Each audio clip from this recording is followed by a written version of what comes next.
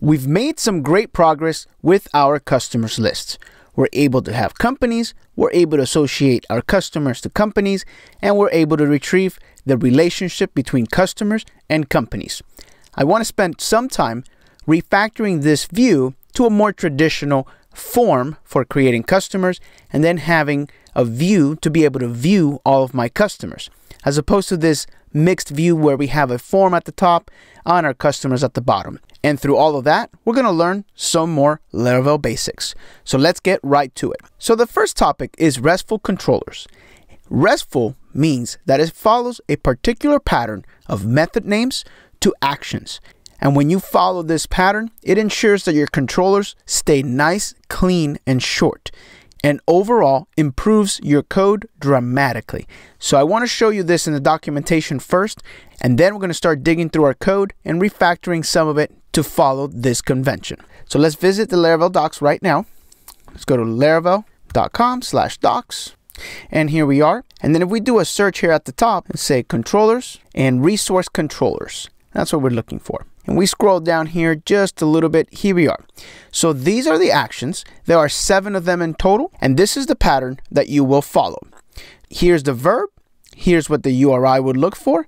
And then you look at the action, meaning the name of the method in the controller, and then the route name. Now the route name only applies if you use a resource in your web routes file, which we have not talked about yet. So go ahead and ignore the routes name just for now. So we have these 7 methods here. Let's take a look at the first one. If we said an index sounds a lot like we've been calling a list. So check it out. If we go to our customers controller, so this list method here is basically the index method, because the index method, what it does is it basically gives you a list of the entire resource. So let's refactor that now. So instead of list, it needs to be called index.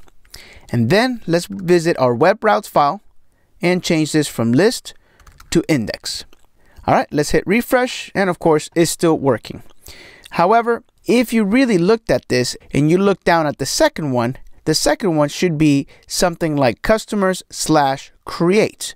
And the create is what will contain the form that we have. So we need to split this off, because right now this top section is our create view. So let's take care of that now. Now before we create that, I do want to do one more change here, and it's this views. Our current view directory structure is to have these internals and then .customers. But I find it a lot easier if you follow the exact same convention. So instead of internals, I'm going to say customers, because that's the name of our controller. And instead of customers, I'm going to say index. That way it follows the exact same convention. So let's go into resources, views, and let's change that now. I'm going to make a new directory first. We're going to refactor this in steps. So follow along. Directory, we'll say this is going to be customers. And you could do uppercase, you could do all lowercase. There's no real convention on this. I'm going to stick to all lowercase, but you could do a capital C if you like. So in my customers, I need what we are now calling internals customers. So I obviously need to move that into my customers now, and I need to rename that. So let's rename that, refactor rename, and this is going to be called index. Okay, we can actually get rid of this internals directory. We're no longer using it, so let's get rid of it. Delete. Okay, so now we need to change this. This is no longer internals customers. This is customers dot index. So that follows the same convention. Customers index inside the customers controller in the index method. That makes sense. All right, so now let's start talking about this create method. So we know we're going to need a public function called create. And create simply going to return a view of some sort, of course, and the view, as you may have guessed, is customers.create. So let's create that view now. We'll say new file, create.blade.php. And what needs to go in here is basically just the top half of what we've been calling index. So I'm going to actually copy the whole thing, and we'll bring it in here, and let's edit it. From here on down, this is basically our index, so we can get rid of that. And so we have our form, and let's change the title to add new customer. Makes a little bit more sense. Let's change the title to add new customer as well. And I think we're good on that one. Now on the index, we can get rid of the form altogether. And we can get rid of that. And what we need to do is, of course, we need to add a link. So I'll just add it here for now. We'll say a p tag, anchor tag. And where is this going to go? Well, this is going to go to customers, create.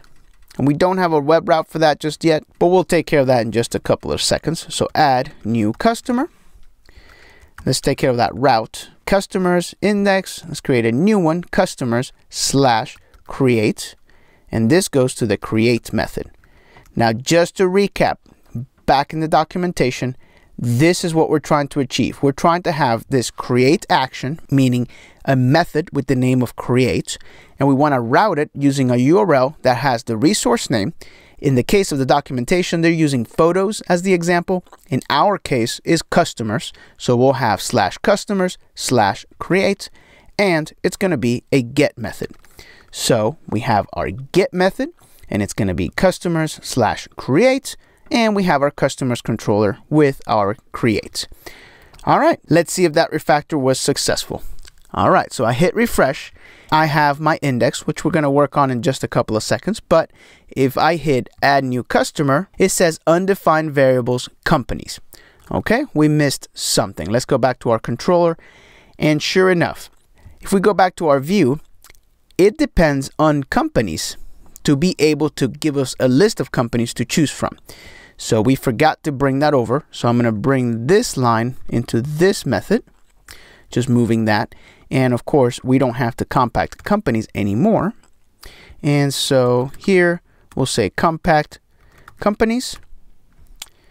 And let's give that another go.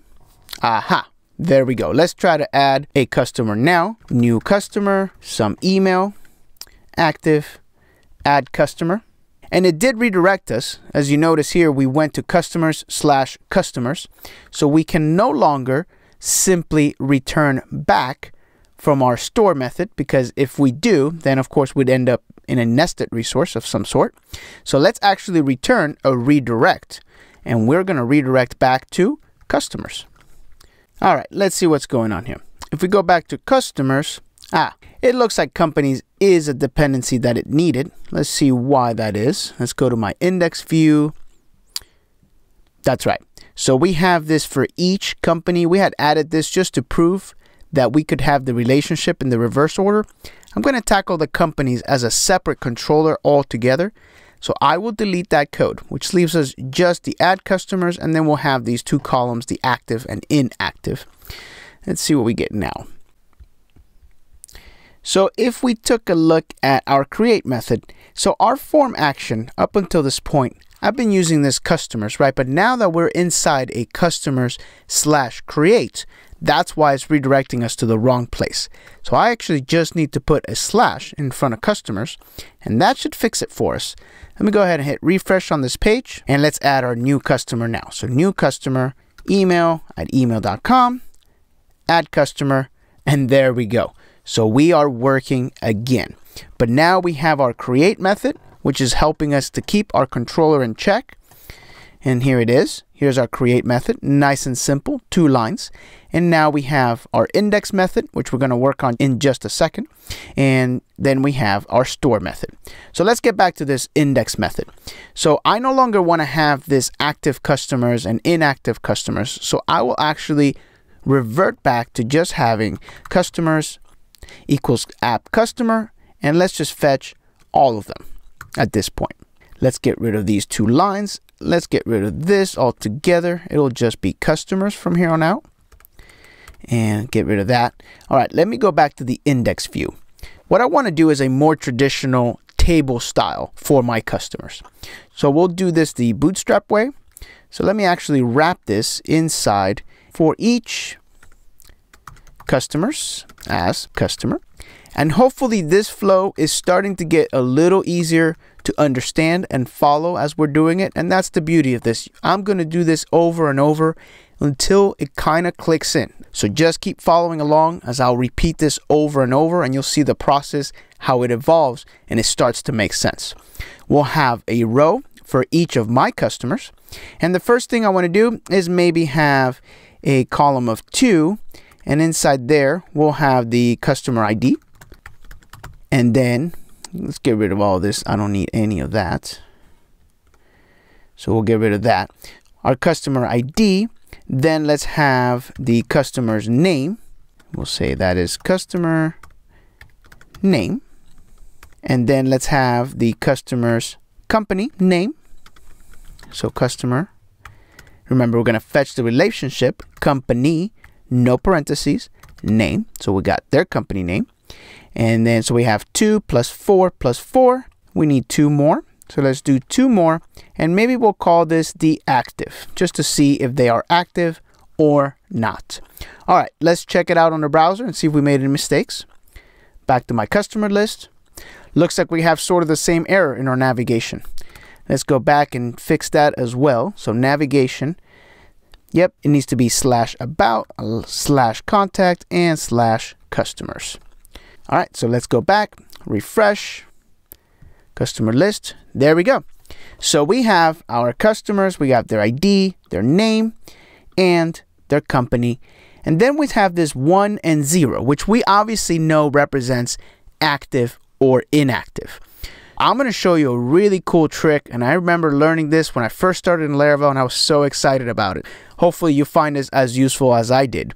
So if we want to convert this 1 to an action, your typical approach may be to say something like, all right, so if my customer is active, right, and we could do a shorthand notation on this, we can say, well, if it equals to 1, then that means it's active. And if it equals to 0, then that means it's inactive. Okay? Would that work? It sure would. That works 100%. But if you have more than 2 statuses, that breaks down right away. It works good if it's just active and inactive. When you have active, in progress, and other things and other labels for other statuses, it just doesn't work. So I'm going to revert that. That's not how we're going to do it. So how we're actually going to do it is we're going to be using the model to do it. So let's go to my customer model. And here's the trick. Laravel has a feature called accessors and mutators. And accessors and mutators will allow us to interject any call that we want and do something to it before it either displays it on a page or saves it back into the database. So let me show you what I mean. I'm going to add a new method here, and a lot like the scope, this is going to be worded in a very specific way so that it works. So to make an accessor, it's get and then the column name. So in our case, it's active. So get active and then attribute. So get active attribute. So this is going to give us the attribute as a parameter. And what I can do here is I can actually generate through an array and figure out which one it is. Let's do it all inline. So we'll do a big return statement, and we'll say it's going to be an array. And my array is going to say if it's 0, we know that means inactive. And if it equals 1, then we know it is active. And then through the magic of PHP, we can actually call attribute on that. So that will return the proper attribute for us. And to prove it, I'm going to comment this out right now. Hit save, go back, refresh, and you see we're back to 1011.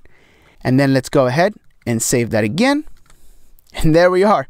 So we now have a singular place where active becomes 1 and inactive becomes 0. And it is inside our model. And that makes sense because the model, remember, is the one that's in charge of a customer. So this class, if you want to know anything about our customer, this is the class where it goes. Instead of having to repeat that over and over every single time, we have to use this active column. From here on out, it will always output inactive and active instead of 0 and 1. Just to check that everything's still working, let's go ahead and add a new customer. And obviously, we still have our active and inactive column. So let's do another person, funky email, add customer, and there we are. We're still getting active and inactive, and everything is working. Again, we're following those RESTful verbs that we found here in the documentation. Obviously, the store method would be the next in line. And the store method, we actually already implemented the right way. So I'll just review it. So here it is. We have a store method, and the store method redirects back to our index method right now. Generally speaking, a store method redirects back to the show method, which is the one that actually shows you the newly made resource. And that makes a little bit of sense.